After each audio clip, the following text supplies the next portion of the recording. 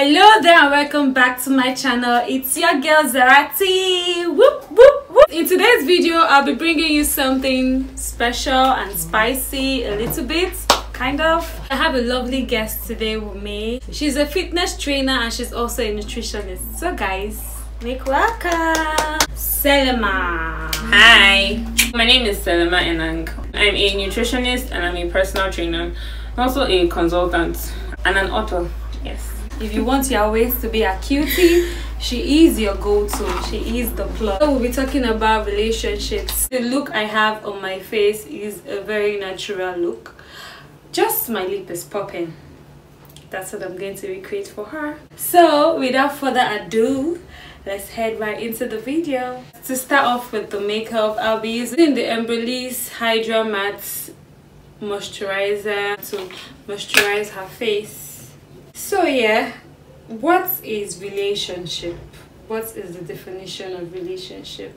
I mean, the basic definition is relationships are between two people, right? I mean, I don't want to give like a dictionary definition, but the basic definition is it's typically between two people. Okay, first we'll be starting off with her brows. What is your ideal kind of relationship? Oh, that's like a heavy question. That's a very heavy question because I feel like my typical idea of what it's supposed to be is not what a lot of people are used to. So that's why that's a heavy question. But we had to switch places because I wanted you all to see what I'm doing. Okay, so yeah, so I mean a heavy question in the sense that, for instance, communication is like something that's really big when it comes to being in a relationship, and very few people know how to properly communicate. So for like, let's say you want your partner to do something, right? And maybe they don't call you enough, or you don't feel that they're checking enough, and instead of communicating that and saying, okay, I'm usually better with calls, or I would prefer that if you could call me or send me a text if you can't. Using the Early Girl Pro Concealer in the shade Chestnut to highlight her brows.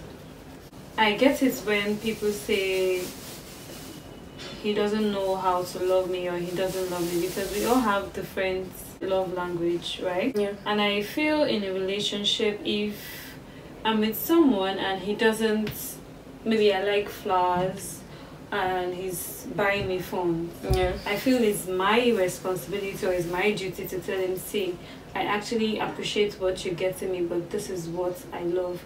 People say that's you not being appreciative of what he's doing, like that's you, what's the word? You're being greedy. Asking for more. That's the thing, like I said about communication, is being able to actually tell like the person that you're with that this is what I want. You get? That's why I use like the basic things like calling. So if, let's say, you're one of those people that actually need like some form of consistent communication, even if it's not consistent, maybe, oh babe, I can't call you, or I'll be busy or something, send a text message, and you don't tell the person that you're with that, okay, this is like what I need, and this is like what would be easier for me to exist in this relationship. If you cannot communicate that, typically in this generation, you just have an attitude. Just, okay, you don't call me, that's fine.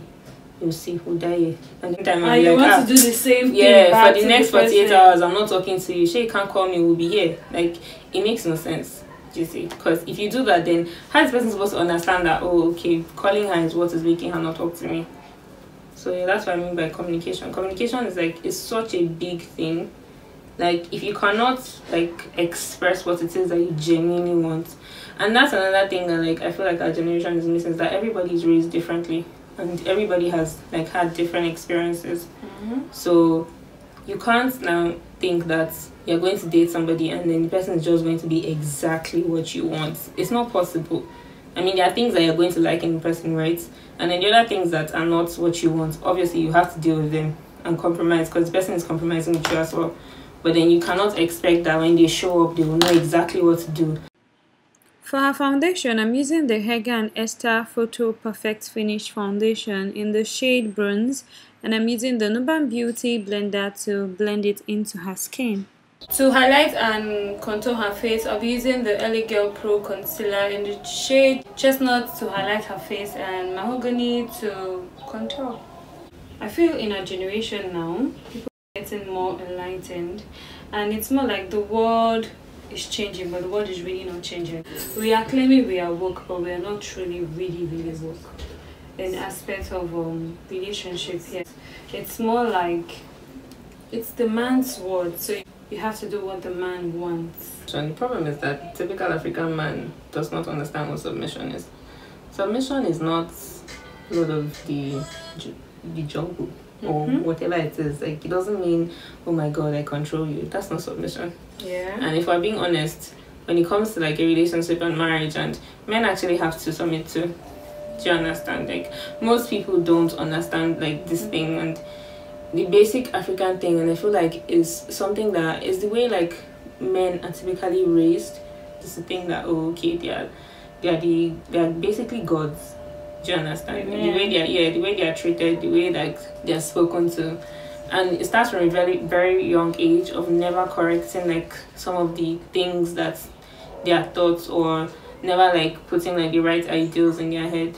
Because submission is not control. It's not okay, because I married you and you're in my house, so whatever it is I say, my word is law and you cannot go against that, otherwise I'll divorce you and I'm doing you a favor. That's the typical definition of submission in Africa, especially They feel in the Nigeria. man is doing the lady a favor by Of course, getting married to of her. course. Because I've had someone say to me that when you get married, whatever your husband says is what you do, and I'm like, so I don't have an opinion. It has to be everything he says I do. I feel another thing is how women allow like a lot of things that they don't need to be allowing. For example, when you first start dating somebody, you know deep down that you probably don't know how to wash clothes, or you don't even wash your own clothes, and you probably give like laundry people to help you do like wash your clothes. When you now start dating somebody, you now go and pack all his clothes and say, oh, you wash it because you're trying to appear like wife material. I don't know It's who so much built that thing. Seriously, who built this wife material thing that you have to cook? It's basically sufferhead. Nigerians are used to suffering. Like, I don't know how to explain it, but they are not bougie. They don't like enjoyment. I mean, if you're not breaking your back, bending over and dying, and basically having hypertension from marriage, it's not marriage. It's not possible. Like, if you notice, when you see a woman that's like does all the cooking, all the taking care of children, waking up at 4 a.m, having to cook for her husband fresh meals every day, and you see a woman that is a career woman, has probably 2 maids, her marriage is still successful, she's still happy. The woman that does everything now, there will be some form of hate, like, oh, and she's not even a good wife because she can't do it. No, she's a great wife, she just doesn't want to suffer. Using the RCMA No Color Powder to set her face. This will help keep the products locked into her skin. The definition of bougie does not mean have to mean, oh, I cannot lift my leg. I can do all these things. I mean, if I'm working hard for money and I'm making money, I don't understand why I have to be up at 4 a.m. cooking. What's the problem? Like, that's why you make all that money, so that the money can actually like ensure that you can pay for things that earns you rest. Typical African, not even just Nigerian, typical African idea of being married and just even being in a relationship safe. I really don't get when girls are in a relationship, just relationship, and you are going to a man's house and you are cleaning, you are sweeping, you are washing his clothes. Why? It's the same thing of this Why? overhead thing. And do you know that's the problem? Just to gain that favor of, oh, I'm wife material. Apart from that, like, you know that anything that you start, you have to finish. You can't start doing all these things in the beginning of dating somebody, and then when you're now married, now say, oh, I'm not doing it again. Like, once you start it and the man sees that, oh, okay, it's not a problem for you, they will never understand why you now decide that you're not going to do it. So I always like typically say, if you cannot finish something, don't start it. Yeah. If you know that you cannot wake up and be cleaning house and be bathing children and be walking around looking like a house help because you got married, please don't begin it in a relationship. Don't allow the things that you cannot accept later on. To bronze up her face, I'll be using the Bobbi Brown bronzing powder in the shade Deep 04. I had this guy that I was seeing sometime, and I had to ask him some questions, and I was like, okay, let's assume we are having this discussion of we want to build an empire, your business, my business, and let's just say it gets to the point where we have kids and the workload is too much. I have work, you have work, we're going to get a nanny, right? Like we'll get someone, even if it's not like a family member, we'll just get someone that is going to come help clean, take care of the kids. And he was like, why can't you do everything? My mother did everything. Wow. And added that I would love to have strangers in the house. I'm like, okay, we can just get a nanny that we can pay. Maybe she'll just come clean 2 times a week.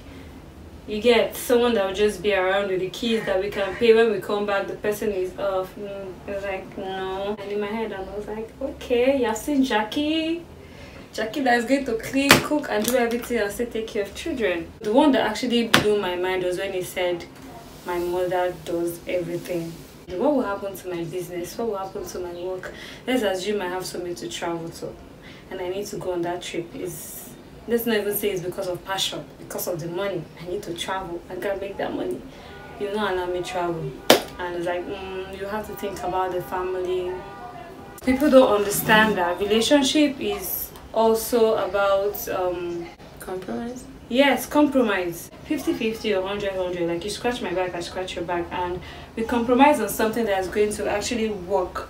And yeah, if I actually have that job, and at the point I got that job and it's probably not favoring the time where everything we had planned is not going, I can forfeit that job. I can, okay, we have something else to do, or it doesn't fall in line. But if it's more like there's practically nothing holding me back from going for that work, and you don't want me to travel outside of where we're staying because I have to be a mother, I have to cook and clean for you, are you running mad?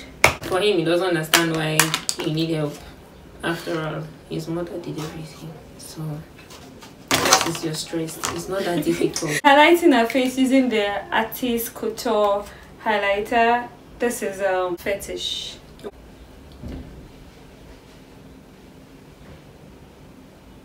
So now let's go a little bit. Let's not be all spiritual, but let's just dive a little bit into relationship with God. It's difficult to answer a loaded question with one thing because it requires like a lot of explanation. First of all, is before I even go into the relationship with God part, is the fact that some of the basic problems, right, is how this generation really doesn't understand what love is. And everybody is hell-bent on, oh, love is about feelings, and if I don't feel, love is really not about feelings. Like, it is so many things, but feelings is not just one of them. Like, feelings are like the chemical reactions that happen after in you the initial stages. That is actually love. Like, it's the initial stages that feel like all those emotions happen, and you're like, oh my god, I'm so in love, oh my god. But then when all of that dies down, that's when the real relationship actually starts. That's when love actually begins, because now it takes like intentionality, it takes effort, it takes compromise, sacrifice. You cannot love somebody and not be able to sacrifice or compromise. That's not love. And now going into God's love, really look at God's love and model it against any relationship that you are in. That's basically the standard. So first of all, what does God do?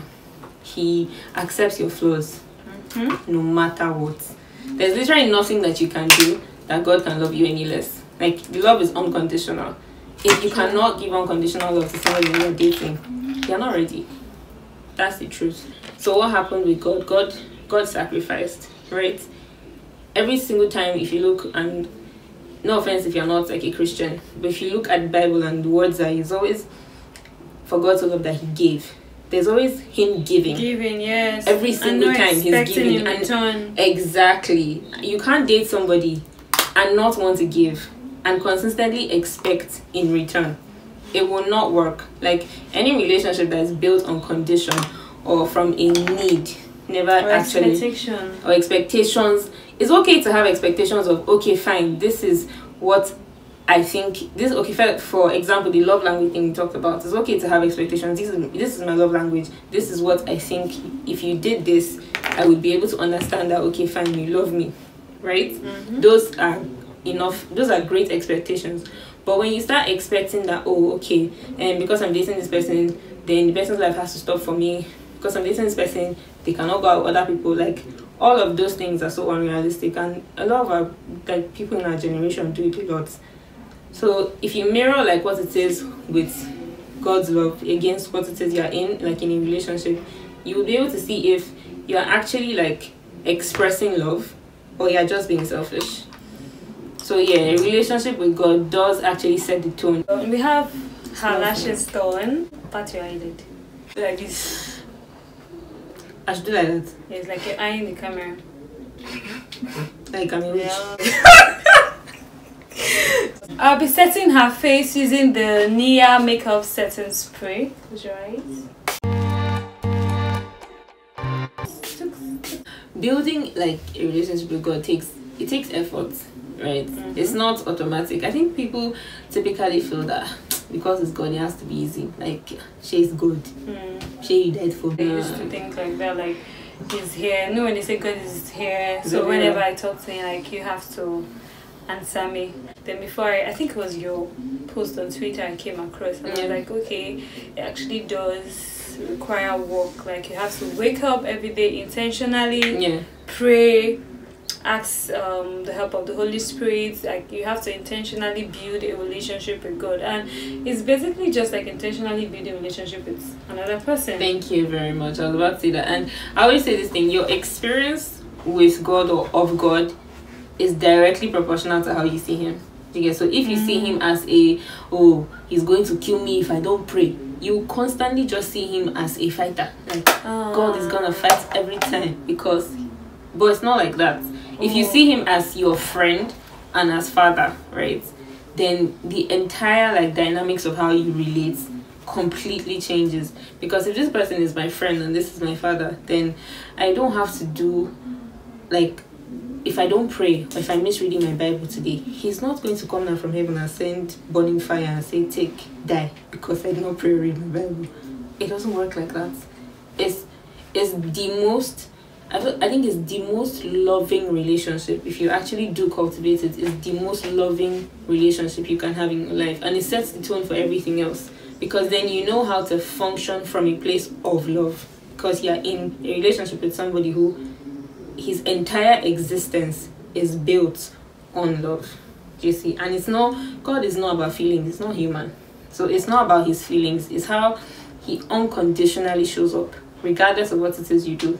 So go and murder somebody and come back and God, I kill somebody today. He would open his two arms and grab you back in. This doesn't mean that there aren't earthly consequences for your actions, because I think it's where people miss it. Because God will forgive us. Exactly. That's the thing of abusing grace. So like, obviously there'll be earthly consequences. You kill somebody, they catch you, you go to jail. Doesn't mean that you're going to go to hell. As long as you've actually said, oh, this is what I did, God, and I'm here and I want to change, right? That's enough. And the thing is, whatever it is you're about to do, you've already been forgiven before you even commit a sin. Like, that's the thing about God. God is your father. Do you understand? Not earthly father. Because you can't compare, because there are a lot of times where you don't have a present father in your life. Do you understand? And that's another thing. Like, when there's no present male figure in your life, right, you have to be able to like build that other relationship with God, because then that's when you learn what it's supposed to be, right? Because not everybody, and that's the thing, like, even parenting requires like a lot of God, because not everybody gets it. Like, okay, this is what this relationship will look like. Like, even if I'm her parent, there's still supposed to be the part of me that actually like exposes my vulnerability and shows the softer side of me that can actually pull her in instead of push her away. I think it's from parenting most of us get it wrong in our actual relationship with people, because I feel parenting also requires the help of God. And then if you look at your siblings, you and your siblings, now you guys have a relationship, and it's more like, my sibling hurts me, I can't forgive them as long as they say they're sorry. I can even forgive them before they say they're sorry. So but then we can't apply it to another person. But that's basically how it should be, like the love of God. Relating to people, it also has to be like how you relate to your family. And I like the fact that you use this sibling thing, because you know how like you have like younger ones or elder ones, and even though they really annoy you or you do something to anger you, and maybe in that moment you're angry, at the end of the day you know that you can't stay with that kind of hurt. Like you would let it go. Like you always like. It's so funny that, let's say you have like a younger sister, right, and she's always playing with your makeup, and when one day she breaks something that is really expensive, and you're like, today you're gonna die. After you've expressed that, and that's, I think that's the difference, how like we're actually able to express those feelings that we have when it comes to siblings, and like, oh, this is what I'm angry about, or this is what you did I don't like. We're able to express it. But when it comes to partners, for some reason you don't want to, because you feel like, oh no, they have to come here. No, you have to be here. Because when it comes to relationship, right, it's a lot of forgiveness.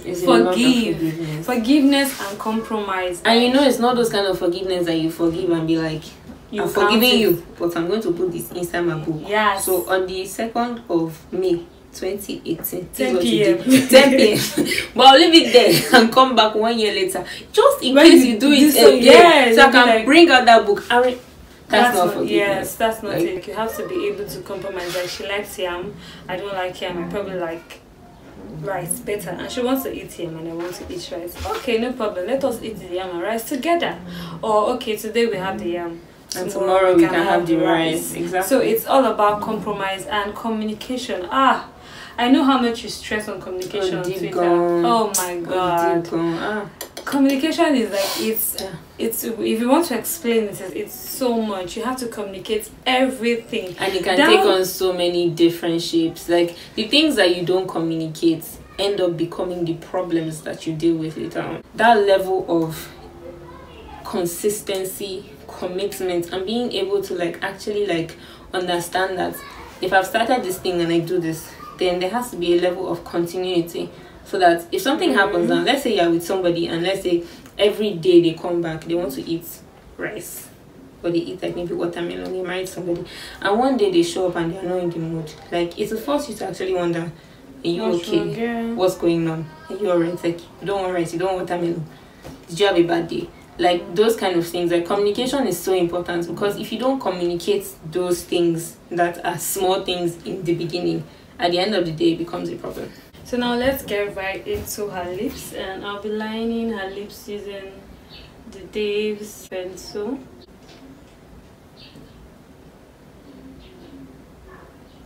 I'll be using this red color from the Eve Pro Beauty lip palette.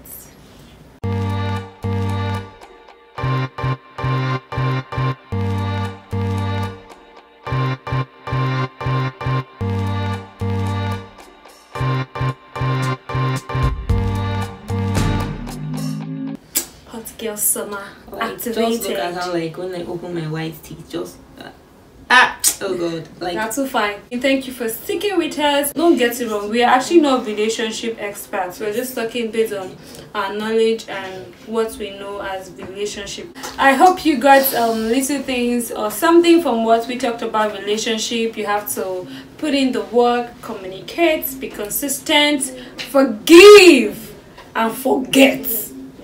Don't hold it in. Achibem, come there. Don't come and tell me I did something to you. Okay. Oh, wow. 10 p.m. Okay. 2nd of May. All right. 2017. Okay. We're 2019. Okay, they get the points. Okay. Yeah. Okay.